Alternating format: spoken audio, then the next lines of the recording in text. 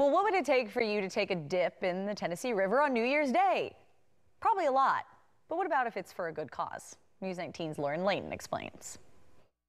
On any given year, anywhere from 25 to 100 jumpers are brave enough to take the ice-cold dip in the Tennessee River for the annual Polar Bear Plunge. What started with just one jumper in 1985 now brings dozens to the pier by Ingalls Harbor every single New Year's Day. They take the plunge at noon, and they do it to help out Morgan County's Meals on Wheels program. Organizers with host group the Community Action Partnership of North Alabama say the plunge is something they look forward to every year by selling items at the event like hot chocolate and t-shirts. They not only raise money for their Meals on Wheels program, but spread awareness on the project's importance too. In our Meals on Wheels program, actually, most of ours are referred from a doctor. Most of them are homebound for the most part.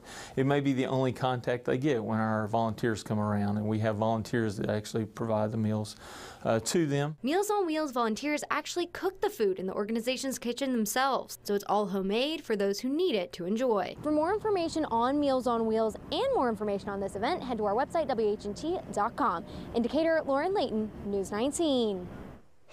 Now, if the weather holds up Saturday morning, this year will definitely be the one to take the plunge. It is predicted to be around 73 degrees at the time of the jump, so not nearly as frigid as some years in the past.